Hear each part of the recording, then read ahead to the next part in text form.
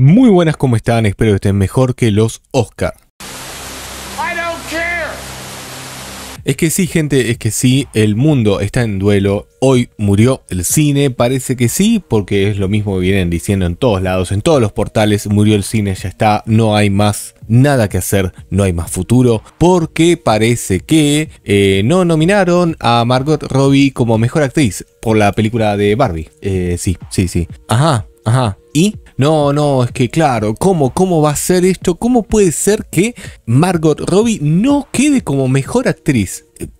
Sí, puede ser. De hecho, hay muchos actores y muchas actrices a lo largo de la historia que no han ganado un Oscar o que tienen solo un Oscar. Y sí, la Academia decidió que el trabajo de Margot Robbie no fue lo suficiente en la película de Greta Gerwig. Y no solo esto es solamente un detalle, es una anécdota, no es solamente esto, sino que lo interesante es que todos los medios salieron a hablar de esto como no, una injusticia total en los Oscar.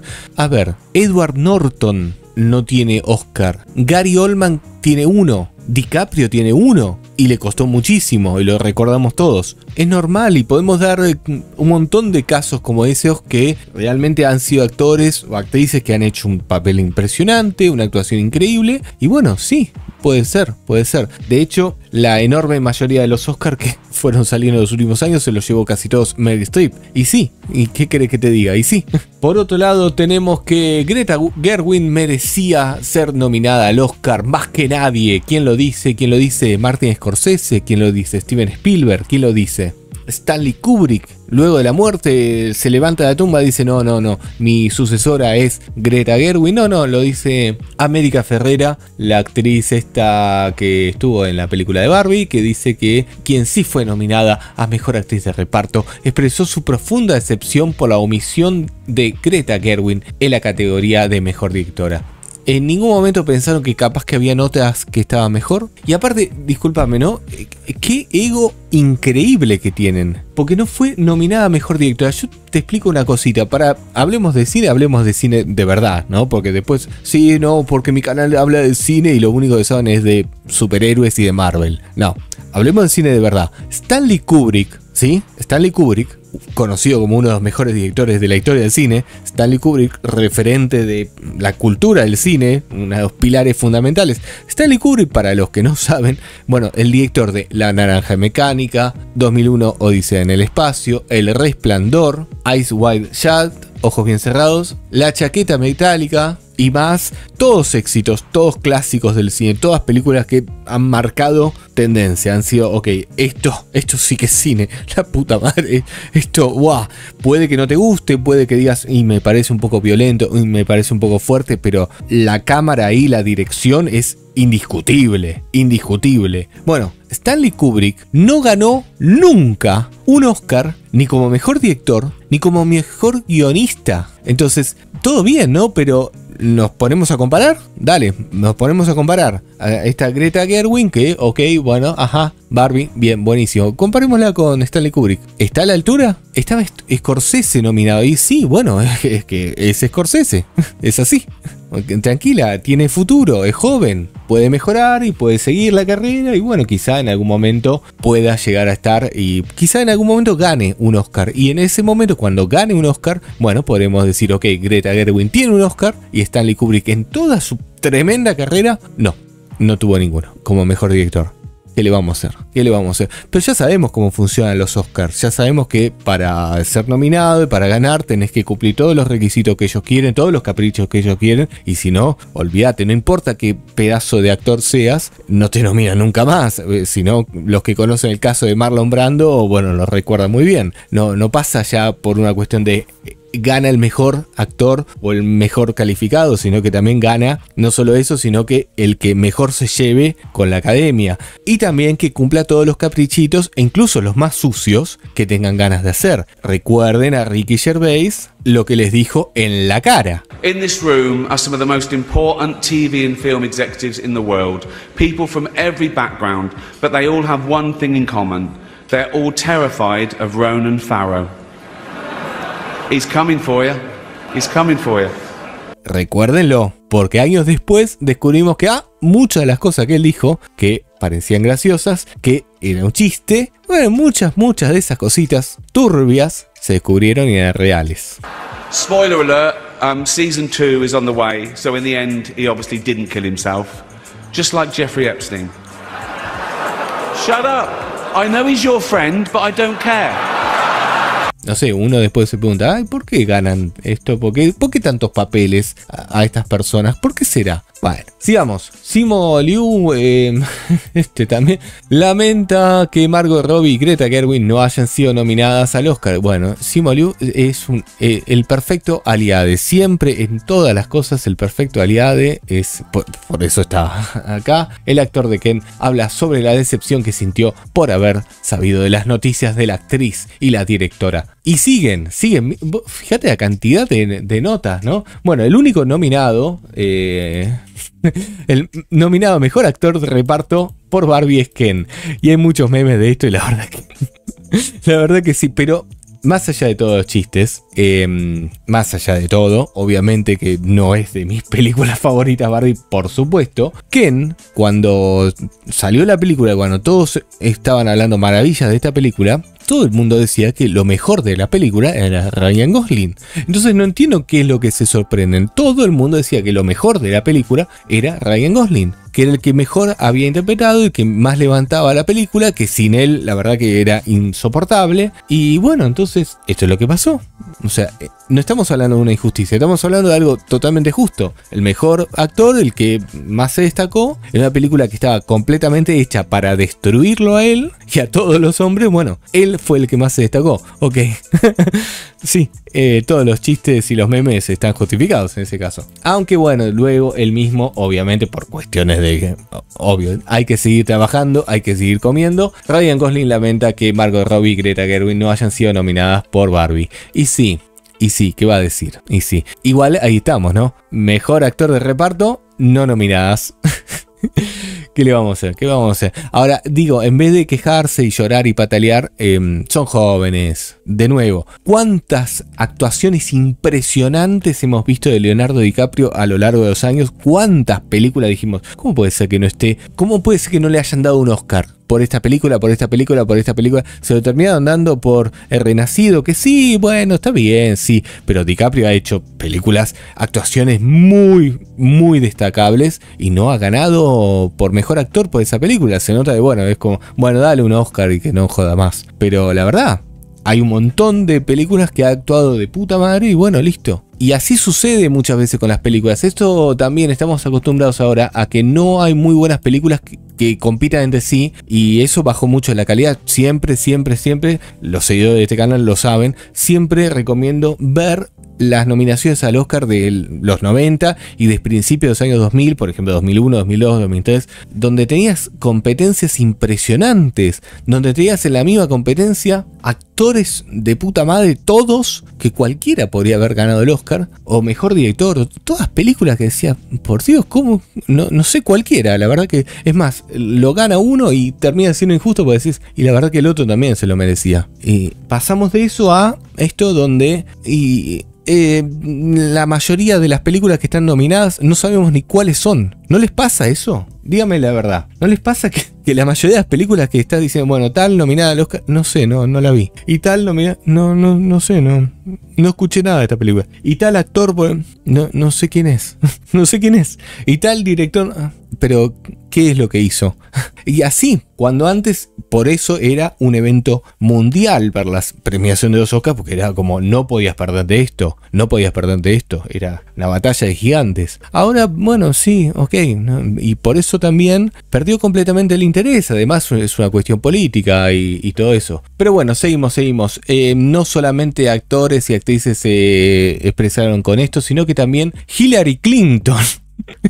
Hillary Clinton ofrece sus condolencias a Greta Gerwig y a Margot Robbie por el desaire de Barbie en los Oscar. Puede doler ganar la taquilla, pero no llevarse a casa el oro. Sí, Hillary, sí.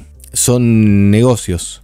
Así funcionan los negocios, así funciona el mundo. Puede que tu película sea un éxito comercial y que funcione muy bien, pero que no sea de la mejor calidad. Así funciona. El reggaetón es la música más escuchada en este momento, es la que más cantidad de ingresos se está llevando y todo eso hace años, y no por eso significa que sea de mejor calidad. Es así, es un éxito comercial, funciona en los números, a la gente le gusta, supongo, lo consumen y bueno, listo, ok. Pero eso no quiere decir que sea comparable con otras cosas que realmente decís, wow, loco, esto es una obra de arte, qué maravilla el trabajo y la dedicación que hicieron. Para eso justamente están estos premios. Después hay otros premios que son a la película más taquillera o la música más escuchada, los discos de platino, todas estas cosas, que no por eso significa que sea de mejor calidad. Lo que pasa es que hoy se mezcla todo, pero siempre fue así. Música pop solía ser la más comercial y la más vendida, porque estaba hecha justamente para eso, para las masas, para convencer a todo el mundo, pero eso no quiere decir que sea de la mejor calidad. Y aparte, perdón, Hillary, solidaridad con Margot Robbie y con Greta Gerwig y con otras personas que no fueron nominadas, ¿qué? Solamente con esto, mira vos. Por otro lado tenemos que esto es verdad, que los principales medios de comunicación woke se derriten porque la academia desairó a Barbie en las categorías de mejor actriz y mejor director. Y esto es verdad, porque todas estas notitas, 1, 2, 3, 4, 5 notas sacó tomatazos en 2 días sobre la no nominación de la directora Greta Gerwig y Margot Robbie como mejor actriz. 5 notas, estaba obsesionado. Y antes de eso venía sacando notas y notas y notas y notas. Y son ellos los que pusieron que Margot Robbie era la mejor actriz del mundo. Luego de Meryl Streep salió ella. Es así, es. Mamita, qué manera de interpretar. Qué calidad actoral. Cómo cambia completamente de una película a otra. Es irreconocible. Yo la verdad que la veo y digo, no sé quién es. Hasta que no veo el título final, no sé quién es. Es como Robert Downey Jr. en Tropic Thunder. Que por cierto, esa es una película de comedia. Esa es una película de comedia con un mensaje también social, interesante, que es justamente en contra del racismo, donde la actuación de Robert Downey Jr. es impresionante, es tan buena que muchas personas, y a mí me pasó también, recién al final de la película, cuando salen los nombres, dice Robert Downey Jr. y digo, ¿cómo? ¿En qué momento? ¿En qué momento actuó? Lo tuve que buscar por internet, no te puedo creer. Y la tuve que volver. Y después sí, ya era como, le reconocía los gestos y todo. Pero bueno, ahí está. Eso sí es una actuación impresionante de puta madre en una película de comedia, con un mensaje también, si querés meterle, un mensaje también político y social interesante, que justamente afecta a, bueno, la historia de Estados Unidos y principalmente. ¿Ven cómo ahí se hacen las cosas bien y acá no? Ah, y por cierto, ¿cuántos Oscar ganó Robert Downey Jr. por esa interpretación? Nada, 0. ¿Cuántas nominaciones a mejor actor por esa interpretación? No, nada, 0, todo lo contrario. Esa película la quisieron prohibir, la quisieron cancelar, tuvo un montón de problemas. Años después siguen llorando con esa película, pidiendo que la cancelen, que estaba mal, que pida perdón y nada. El mismo Ben Stiller diciendo, no me arrepiento de nada con esa película, está buenísima, es un peliculón. Así que bueno, ahí tienen la diferencia. Así que sí, es cierto, los principales medios de comunicación woke se volvieron locos con esta película. La pusieron ahí en un pedestal, creyeron que era la 9ª sinfonía de Beethoven, que creyeron que era el pico de la creatividad mundial, la cúspide de todo el mundo. Y bueno, ¿qué querés que te diga? No. Y ahora, claro, como se están dando cuenta un poquito de la realidad, que de hecho me sorprende, porque los Oscars tranquilamente podrían haberla nominado y tranquilamente le podrían haber dado Oscar, porque tampoco es que son súper confiables los Oscars, tampoco es que son súper confiables. Habría que ver las otras nominadas, si no es que tienen más representation que Margot Robbie. También hay que ver ese tema, porque si vas a jugar el jueguito de la representation y todo eso, y la cantidad de opresiones que tenés, entonces si hay otra actriz que sea más oprimida o que tenga más de estas supuestas opresiones y necesite más representation, bueno, te va a ganar. Es así, el póker de opresiones, es así. Y quedaste afuera, porque no te olvides que sos rubia y hegemónica y todas estas cositas que les gusta decir. Así que bueno, interesante. Interesante. Y bueno, también mucho se está hablando de esto del guión y no, pero cómo del pedazo de monólogo impresionante el guión y todo eso. Y la verdad que no sé qué decirles. Creo que hay un video de YouTube que explica esto muchísimo mejor que yo, así que vamos a escucharlo. Literally impossible to be a woman. You are so beautiful and so smart, and it kills me that you don't think you're good enough. Like, we have to always be extraordinary, but somehow we're always doing it wrong. You have to be too thin, but not too thin. And you can never say you want to be thin. You have to say you want to be healthy, but also you have to be thin. You have to have money, but you can't ask for money because that's crass. It's too hard.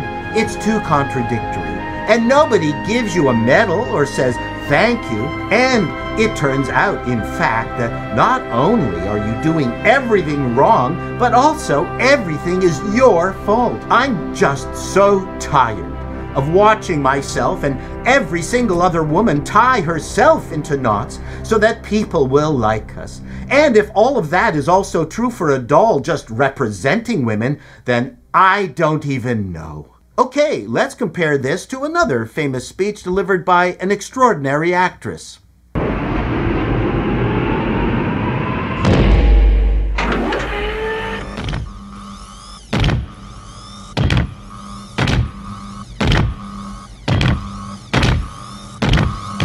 Get away from her, you bitch! Can you tell the difference? Gerwig's speech is about being pathetic. Stop waiting for other people to tell you who you are, what you need to be, what you need to do. It's a horrific speech. It tells women you have no control over your own life. You are a victim of the patriarchy, the environment, the magazines on the stands that keep telling you you're not good enough for your man. If that's the way you choose to live your life, that is no one else's fault but your own. You know who doesn't live their life like that? Greta fucking Gerwig. She's a director of movies, have you noticed? A good director, actually. I don't know what was in her mind when she wrote that speech, but if that's the fucked up life she's living between feeling sorry for herself and being able to bend actors, lighting people, cinematographers, editors to do her bidding, then I don't know what to say. Insofar as her career is concerned, the speech is a lie. It's projection. And yes, I've known talented women that vacillated between massive self-doubt and exuberant talent. But if I were going to vote for the better speech, I'd go with Ripley's. Un capo, un genio. Pero es clarísimo que es así encima. Es clarísimo esto. Pero bueno, continuemos.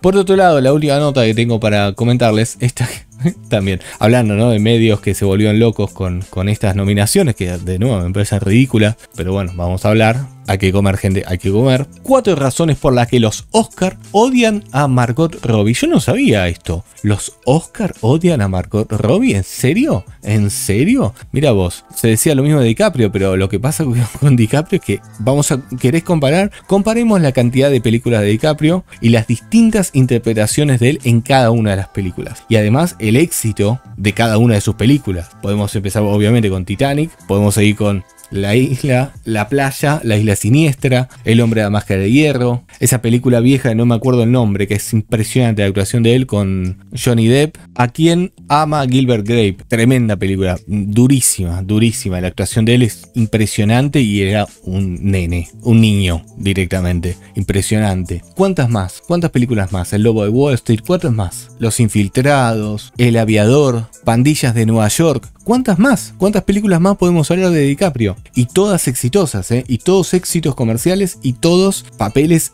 difíciles. Difíciles. En la única donde hace de lindo, de bonito, Titanic. Y después hizo toda una carrera tratando de salir de ese estereotipo y mostrando su calidad actoral constantemente. Y nunca le daban un Oscar. Me parece que comparemos Margot Robbie con todas sus películas, cuánta cantidad de éxitos comerciales ha tenido en cada una de ellas y cuánta transformación tiene ella de una película a otra. Y bueno, a ver si es verdad que realmente los Oscar la odian o todo lo contrario, me parece que es bastante exitosa ella y que les va bastante bien. Va muy bien, de hecho, porque ¿cuánta cantidad de películas sale?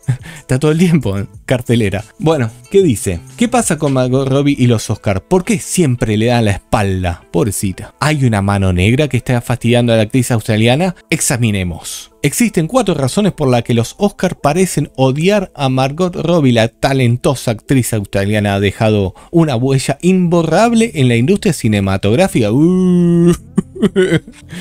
Che, que está bien, pero tampoco... Una huella imborrable en la industria cinematográfica. El cine no sería lo mismo si no hubiera existido Margot Robbie.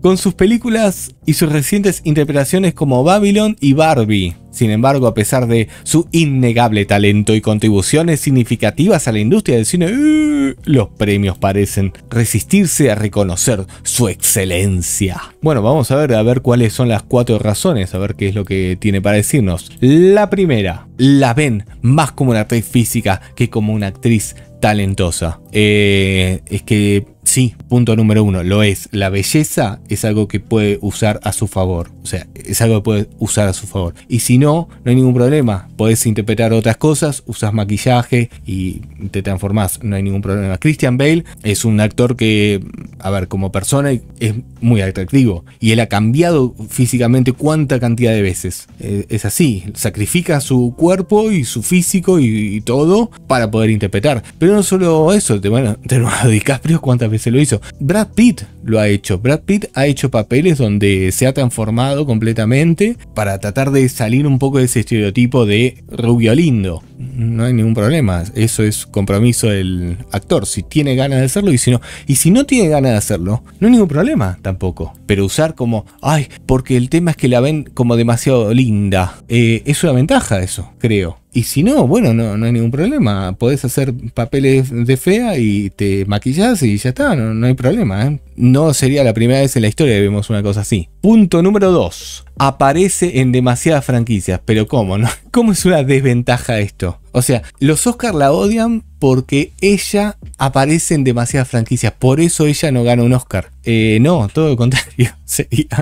Si aparece en demasiadas franquicias, tiene más chances de aparecer en un Oscar. Porque constantemente está en cartelera. Y bueno, en alguna película la va a pegar y en alguna va a ganar el premio. Digo, si apareces en menos películas, tenés menos chance. Porque es una película sola y que decís, bueno, es esta o nada. Y de nuevo, es la decisión de ella si quiere aparecer en muchas películas o no. Está facturando a lo bestia, ¿eh? A lo bestia está facturando. Así que no sé cuál es el problema. Está llorando con dólares. Se seca la lágrima con dólares. No sé. Punto número 3. Siempre ha ido por libre frente a los Oscars. No sé a qué se refiere con esto. La naturaleza independiente de Margot Robbie. ¿Independiente? Si es justamente el mismo ejemplo de feminismo y todo eso. ¿De qué cosa independiente? Si va todo lo que dicen los progres de Hollywood. ¿No vieron Ave de Presa? O sea, ¿de qué cosa independiente estás diciendo? La naturaleza independiente y su determinación para explorar una variedad de proyectos podrían haber creado cierta desconexión con la tradicional mentalidad de los Oscars. Pero ¿de qué está hablando?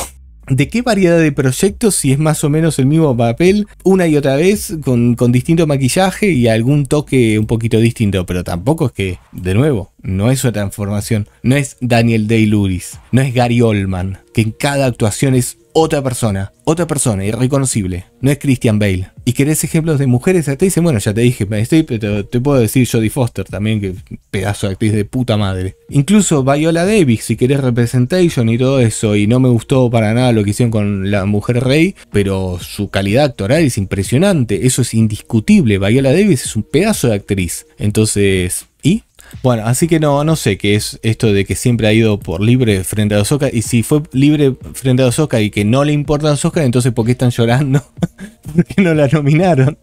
¿Cuál es el problema? Es más, si es tan así que no le importan los Oscars, si la nominan no tendría que ir. Como hay casos de actores que han sido nominados y no fueron. O hay casos, de nuevo, investiguen lo que pasó con Marlon Brando, donde directamente les dijo fuck you y ya está. Y no lo nominaron más. Y bueno, y él dijo, a mí no me importan estos premios. Ok, ya está. Eso es ir libre frente a los Oscars, ¿no? Hacer todo lo que conviene y después que no te nominen y después llorar. No sé, igual de nuevo, esta es la interpretación de que escribe esta nota. No es por parte de ella, yo creo que ella en este momento está nadando en una piscina de dólares. O sea, directamente.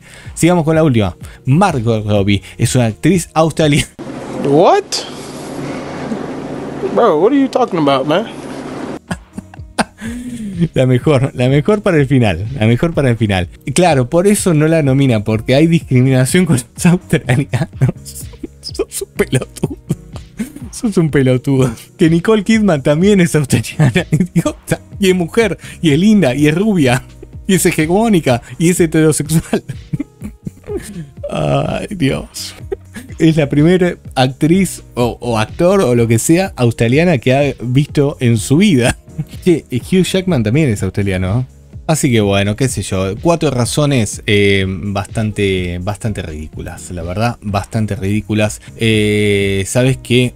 Me parece que estas 4 razones no califican, no justifican nada y estás simplemente revolviéndote el cerebro para poder llorar un poquito de por qué no la nominaron. Y defendiéndola cuando la verdad que creo que no necesita tu ayuda y no necesita nada. Porque esta mujer no necesita compasión ni nada, tiene un futuro enorme, tiene un presente impresionante y puede dar también para muchísimo más. Así que nada, déjense de joder, dejen de escribir estupideces, cantidad de notas y notas y notas y todo el mundo hablando de esto. Y bueno, esta fue la mejor de todas.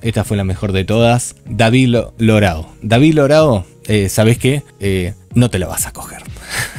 No te la vas a coger, la verdad. No, porque es demasiado bella y por eso no la nominan. No, porque hace demasiadas películas y por eso no la nominan. No, porque ha ido siempre a su rollo y no se deja estereotipar. Sí, justo. No, y porque es australiana. ¿Sabes qué? No te la vas a coger. Y no necesita tu compasión, ni tu ayuda, ni nada. Seguramente veremos más de esta actriz en los próximos años. Así que bueno, lo importante de acá, lo más significativo de todo es que, gente, el patriarcado ganó otra vez. El personaje más patriarcal de todos en una película feminista anti-hombre, porque anti-hombre claramente, sobre todo por todas las cosas que fueron diciendo, el mejor actor de todo el elenco termina siendo la personificación del patriarcado. Gracioso, gracioso. Pero bueno, gente, me gustaría saber ustedes qué opinan de todo esto. Déjenlo saber en los comentarios. Si llegaste hasta acá, ya sabes, deja un like, comenta y suscríbete para más videos como este. Muchísimas gracias por escuchar y muchísimas gracias sobre todo a los Patreon, los miembros del canal, por hacer que este canal sea posible. Recordá que podés volverte Patreon con los links que tenés en la descripción, así como también te invito a seguirme en las redes. Así que sin nada más que decir, les mando un saludo, les mando un abrazo y como siempre, los espero y los veo en el próximo video. Muchas gracias por estar. Apple roared into the TV game with a morning show, a superb drama, yeah. A superb drama about the importance of dignity and doing the right thing, made by a company that runs sweatshops in China. So, well, you say you're woke, but the companies you work for, I mean, unbelievable. Apple, Amazon, Disney. If ISIS started a streaming service, you'd call your agent, wouldn't you? So, if you do win an award tonight, don't use it as a platform to make a political speech, right? You're in no position to lecture the public about anything. You know nothing about the real world. Most of you spent less time in school than Greta Thunberg. So, if you win, right, come up, accept your little award, thank your agent and your God. So...